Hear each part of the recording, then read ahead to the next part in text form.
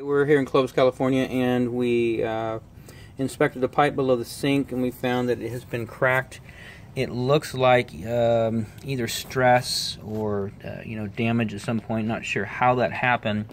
I do know when we cut this at the bottom right here that there was a T sitting on top right there. It snapped off just pulling it a little bit. So could have been the old foam core pipe we had trouble with back in the 90s, and it just got a little brittle and snapped. But you can see there's a crack from the bottom of the pipe all the way up to the fitting.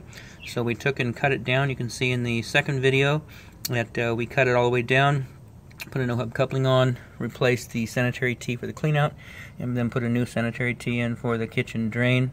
Tied it all back together in the vent, so we're done out there. We just want to get this documented and get it uploaded so you can see the damage here in Clovis. And that's it. Thanks.